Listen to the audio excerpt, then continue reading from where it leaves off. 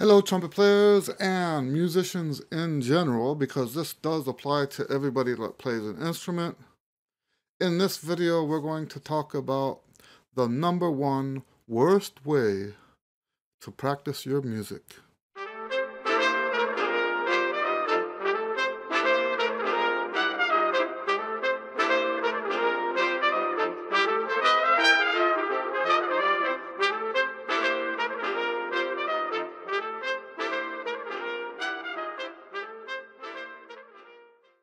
This is a subject that I've found interesting for decades now, and because I'm so interested in this, I've been conducting an informal survey since the mid-'80s.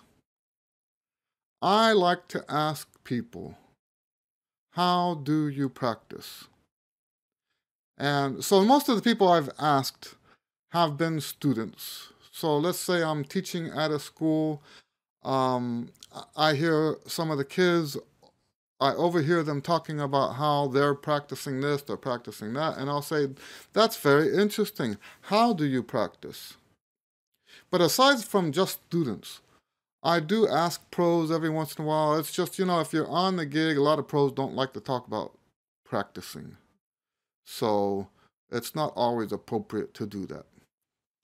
Well, after decades of asking this question, how do you practice? I've discovered that somewhere around the area of 90% of people who play an instrument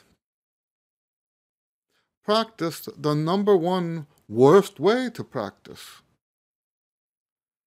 And what is that way? Let's come out right out and say it. The worst way to practice is to sit there, put the music on the stand, and by the way, we're talking about practicing your music. We're being very specific. We're not talking about your overall regime or whatever, or your overall philosophy. We're talking about, you've got a piece of music you have to learn. How are you going to practice it? By far, the worst way to practice it is to put the music down and just try to get it right. That's the worst way to practice. And when we look at why it's such a bad way to practice, it comes down to this idea that to play better, you have to try harder. Well, news flash for you here. There's no such thing as trying harder. That's not a thing on the trumpet. Or if you're another kind of instrument, that's not a thing. When we think of trying harder, it's like, you can't lift the 50 pounds, try harder, put more oomph into it. Doing a better job at music is not like that.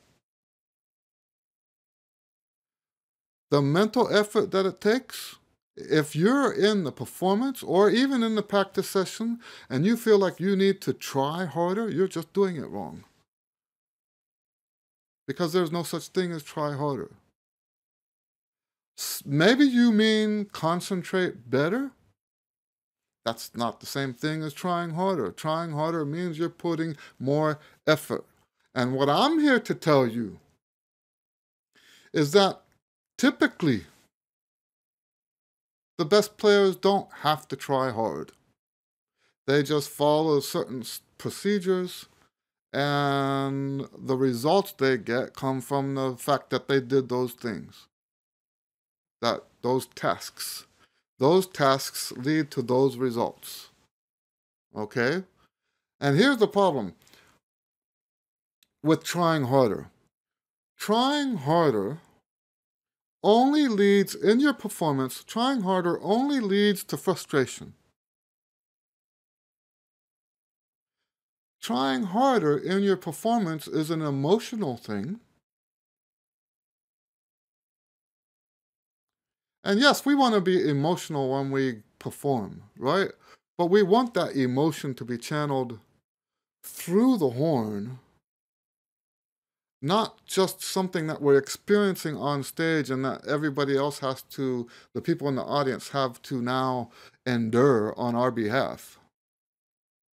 That's not the kind of emotion that we're talking about when we say we want to be expressive. The expression should be channeled through the music. And yes, I will admit, sometimes when people are emotional on stage, that does, to a small degree, spill over into their performance. But that's, when we really, really know what we're talking about, that's not great performance. So that frustration that kicks in because you tried harder is really a dead-end street. It's a doom and gloom scenario. Now, the reason you have to try harder is because you don't have skills. You don't have practice skills. If you had, it's sort of like someone that's got a toolbox trying to build a house and the other dude doesn't have any tools. You know, you can try harder to build a house. Maybe hammer the hammer the nails in with a rock or something. I don't know. You're not going to build a very nice house without the right tools. And it's the same thing with practicing a piece of music. You got to have the right tools to. So anyway, let's take this step by step to the best way to practice. So I've already established that the worst way to practice is just to try harder, just trying to get it right. The second worst way to practice is to slow the music down. And the margin in results, in benefit, between just trying harder and slowing everything down, it's a huge margin. Just by slowing stuff down, you are now a whole bunch better than you were than the guy who was just trying to get it right. Slowing down gives your mind time to process the material. It gives you time to play more accurately, and the accuracy that you have when you play slower, practice slower, carries over into your performance. People who practice fast end up playing sloppy in their performance. People who practice slow, not so much. So that's the second worst way. The third worst way is to combine practicing slower with isolating trouble spots. So you figure out from the piece which part of it's giving you the most trouble. You isolate that part and spend all of your time playing that slower so that you do a better job in the performance. You don't waste as much time practicing stuff that you can already play. Now, I'm sure that a bunch of you have already heard all of that, because this is the kind of stuff that's taught, right? So, now, even though that much is taught, why is it that people always answer, oh, I just try to get it right? That part I don't understand. It's like they're not paying attention. But even that's the third worst way. Before we go into the first best way, let's talk about, give a recap of what we've said already. Worst way is just try to get it right. Second worst way is to slow everything down. Third worst way is to slow the sections down that you're having trouble with. Let's talk about now the best way to practice. The best way to practice is to use a proven practice technique to learn your music. Let me say that again. The best way to practice is to use a proven practice technique. So, for example, instead of trying to just get it right, instead of just slowing it down, instead of using the isolated sections and slowing them down. You can use the first practice technique I ever learned. It's called the metronome method. And this is better than just slowing something down. The metronome method, you slow it down to precisely half of the tempo that you're supposed to be playing it at. You play it 10 times correctly, and you move that metronome up 1 notch. And you play it 10 times correctly again. Now, if you start off at 50% tempo and you can't play it at that tempo, then you have to slow it down 1/4 tempo. And the way you do that is change the value that gets the beat. So if quarter notes were originally getting the beat, instead of slowing the metronome down more, you now give 8 notes the beat. And that way you're going to be 1/4 of the tempo, and for sure, unless there's some other problems, for sure you should be able to play that at that tempo. Now sometimes tempo is not the problem, but I'm only giving you one example here. This is the metronome method. And the metronome method works. It got me into high school all-state twice. So the metronome method is a wonderful method. I don't use it much anymore because I have better methods, better techniques, practice techniques from that method. I still use the metronome method if there are shortcomings in some of the other techniques. For example, let's say one of my techniques that I use says do this, do A, do B, do C. Let's say I get to B and B is too fast for my fingerings or whatever. I will now stop that process, take a little detour, and use the metronome method to speed B up so that I can get this other technique going. And yeah, it is a little bit complicated like that sometimes. Now, where are you going to get these techniques? Unfortunately, I've done searches on Google, best music practice techniques, that kind of search. Most of the results that come up they don't even teach a single practice technique. What they teach are what I would call tactics or practice strategies. They don't talk about any practice techniques, about what should you actually do right now to make the music better. They don't give you that, which I find astounding. Really, I find it astounding. These techniques that I use, that I teach, are hundreds of years old. Why is it that they don't get taught more than they do? Really, it's remarkable. And for now, I do think I will eventually do videos and blog posts. And there's a book coming out that talks about these techniques. But for now, you just have to find a teacher that does this. And I know that makes it sound like I'm doing an ad for my own lessons. Maybe kind of, sort of, I am. But no, I don't have enough lesson time slots open to teach all of you. I think more than anything else, the purpose of this video is to open your eyes.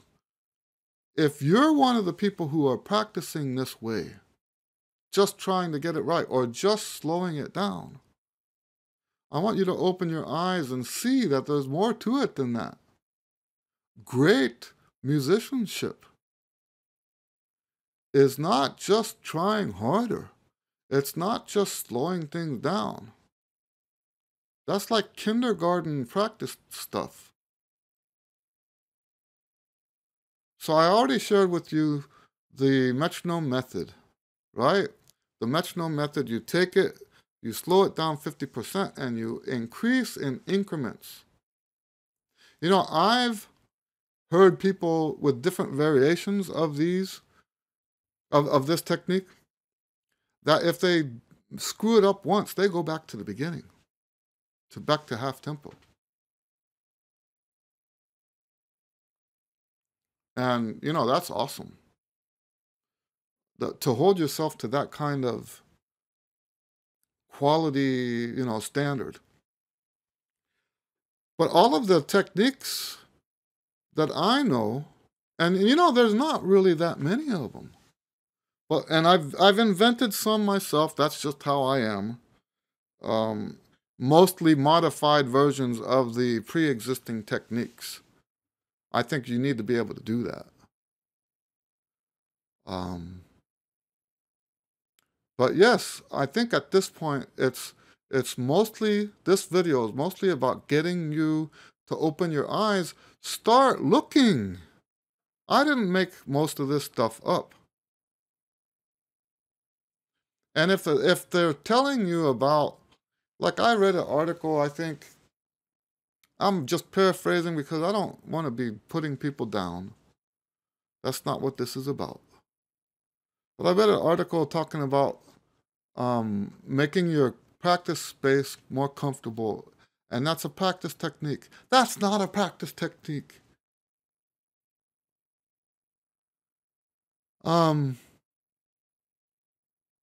Stuff that deals with posture and stuff like that, that's not a practice technique.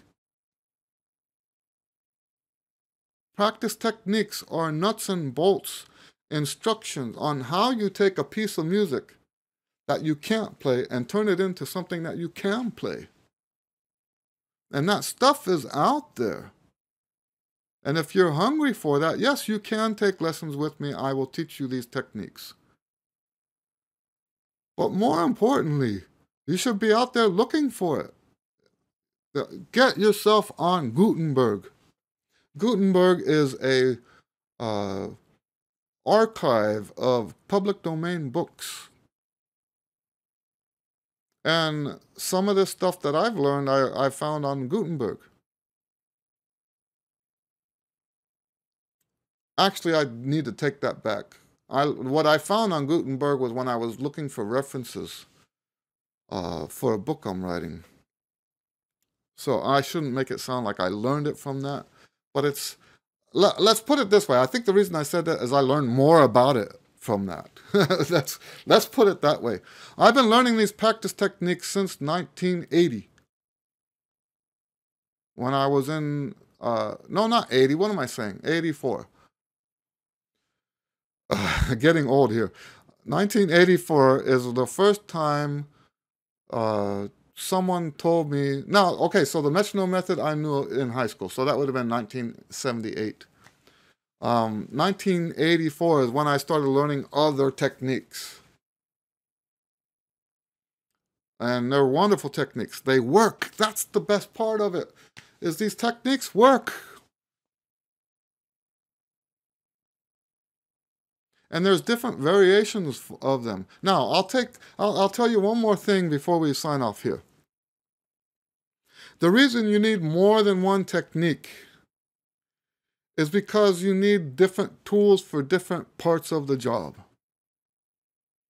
Right? So if you have a long run, maybe, now run being like 16 notes, right? If you have a long run and you're having trouble with the fingerings, there's 3 different techniques I can think, depending on what your problem is. What is the nature of your problem with the fingerings? Actually, now I'm thinking 4. 4 different techniques that I can teach, but it depends on why is that a problem. Now, if you have a rhythmic problem instead of a note problem, a fingering problem, that's going to be a different technique.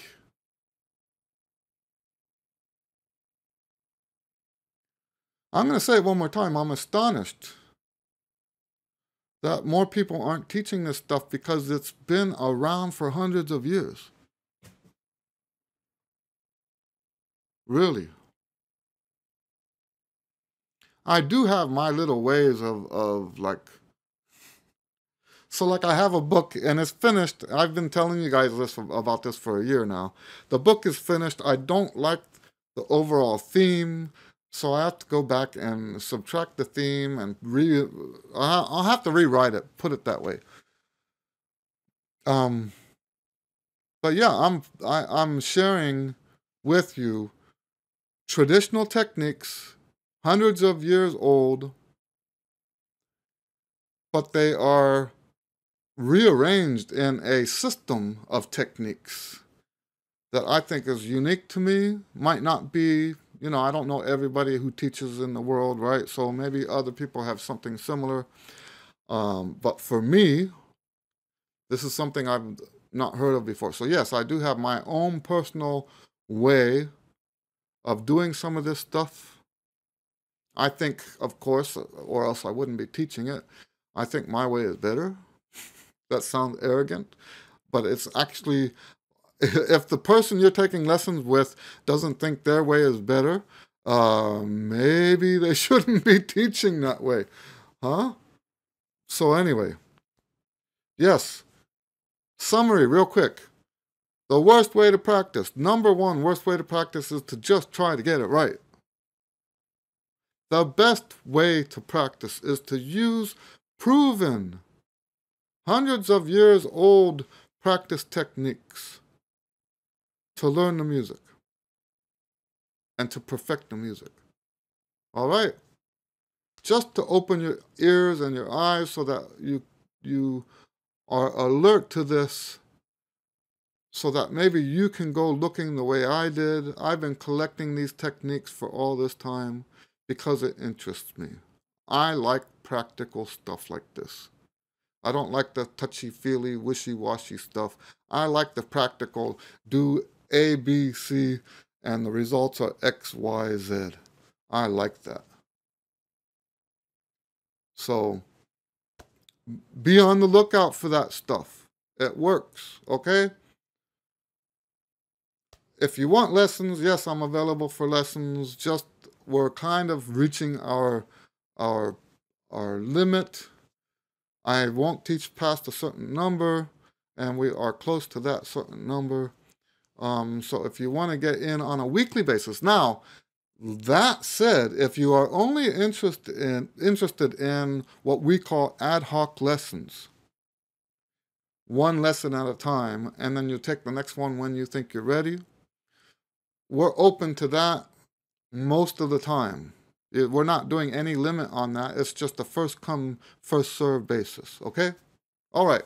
Well, very good. God bless you guys. If you have any questions about this stuff, please feel free to ask. We will see you on the next video. Thank you for watching this video. I wanted to spend just a minute to let you know that there's a better, more convenient, more organized way to access all of these videos. We have literally hundreds of videos here on YouTube, and quite frankly, it's a bit of a mess. So, to make it a little bit more organized and easier for you to access what you want to access, I created a separate page, a separate area on my website. That's eddielewis.com. And if you go to eddielewis.com, click on the menu, click on videos. It will take you there. I have the videos categorized, and then within those categories, some of them, like the educational videos, you can click on it and go in there and look for the videos specifically that you're looking for, okay? So go to eddielewis.com, EDDIELEWIS.com. Thank you very much.